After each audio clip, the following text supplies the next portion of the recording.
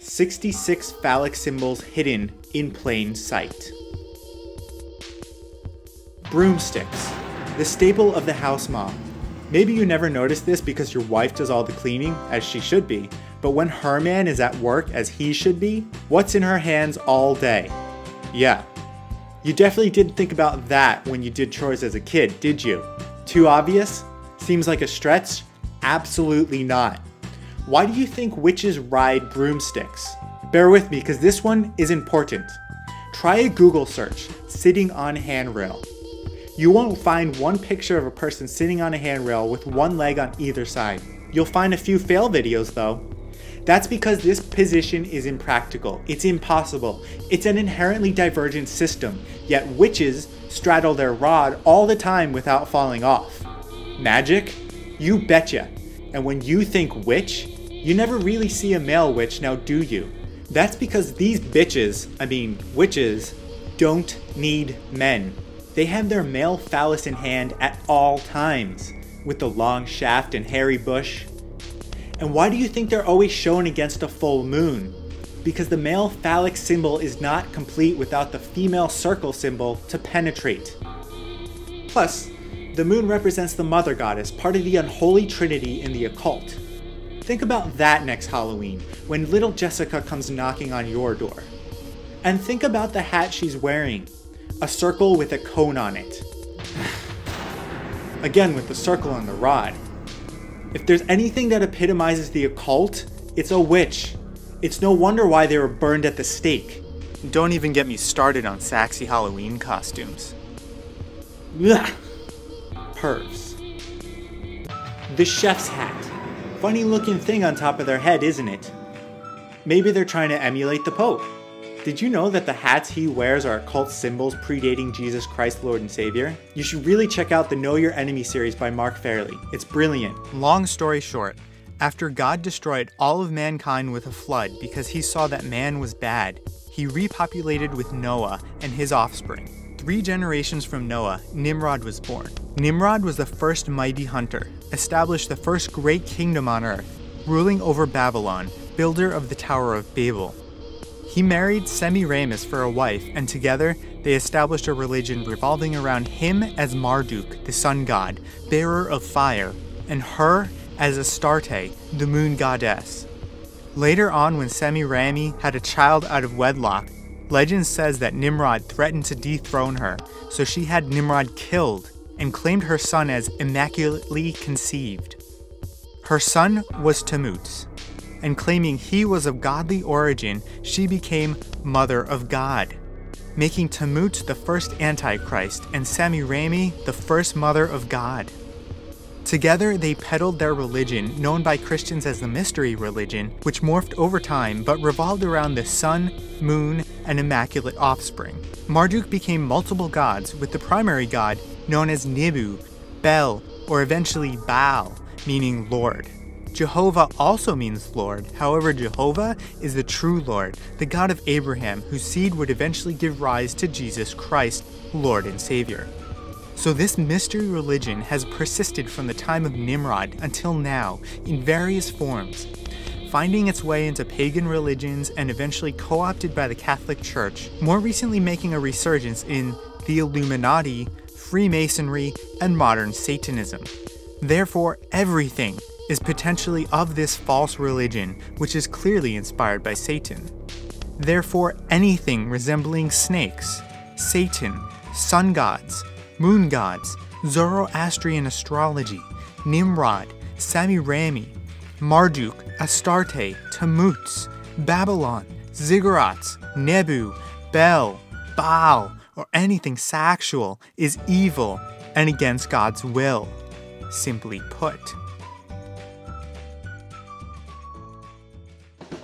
Now, seeing as the Pope's hat is a mitre hat connected to Dagon, which is pagan, Babylonian, and satanic, it's clear that the chef's hat is also satanic. So it might be that the chef's hat has an origin in pagan theology, or maybe they just want to have fun with logos.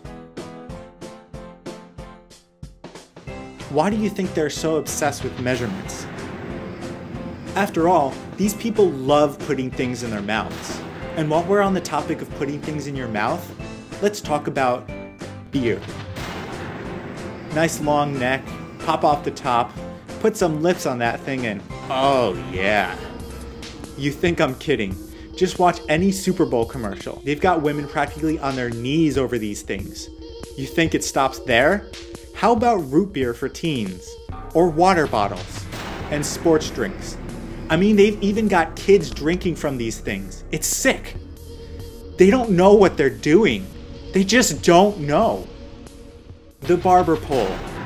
This symbol has a long, weird history, but is clearly phallic in every modern form. The Daily Omnivore has a great article on it. During medieval times, barbers performed surgery on customers, as well as tooth extractions. The origin of the red and white barber pole is associated with the service of bloodletting and was historically a representation of bloody bandages wrapped around a pole. The original pole had a brass wash basin on top, representing the vessel in which leeches were kept, and on the bottom, representing the basin that received the blood. The pole itself represents the staff that the patient gripped during the procedure to encourage blood flow. Yuck! Today, it doesn't represent any of that, but it's still widely used. Why? Because what barber doesn't want a girthy shaft with ribbing, a round base, and a round head? Think about that the next time you're getting your hair cut. Nuts and bolts. There's nothing more obvious than this one, people. The male shaft enters the female hole, and the union of the two creates an inseparable force greater than the sum of the parts. There's no pretenses about it either. If you read an engineering book, they're always labeled exactly that way. Male thread and female thread. And this is just the tip of the iceberg, because engineers are perverts. Before we delve further into phallic engineering, I just want to say that I'm going to do a whole video on this topic. Engineers are perverts, and they're involved in the occult. After all, most engineers are members of professional societies, fraternities, and brotherhoods. They have codes and codices, trade secrets, and their own form of law. They plan and build our cities, and if they want, they can take our land through eminent domain. You know, for the greater good. And don't be surprised to see Freemasons in the upper echelons of these, quote, professional societies. After all, knowledge is power to these people. How else do you think they get to stamp their symbol in plain sight on all sorts of government buildings and on the welcome signs of so many cities and towns? Without belaboring this point too long, I'm not saying that every engineer is a Freemason or a devil worshipper. In fact, most devil worshippers don't even know they're worshiping the devil at all. What I'm saying is just that they may not know what they're involved in. After all, most engineers are merely worker bees for the powers that be. So much of what follows may seem like mundane engineering happenstance. But make no mistake about it, they are occult symbols. Phallic symbols in plain sight. 26. The church steeple. Just as the pagans erected obelisks in high places, the church erects steeples, ostensibly to symbolize that God is most high. However, we all know it's actually an occult symbol exalting man above God, particularly the priest in charge of the chapel or the pope in charge of the church. After all, the very shape of a classic church and steeple is a long vertical shaft and a bulbous base at the bottom. This one even has a bush. The clock tower.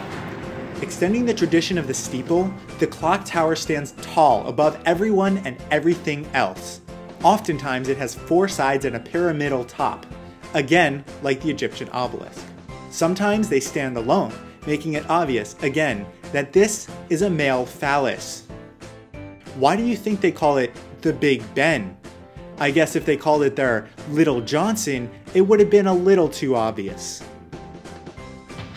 Thanks for listening. God bless America. We're all living under that bridge, guys. The end is near.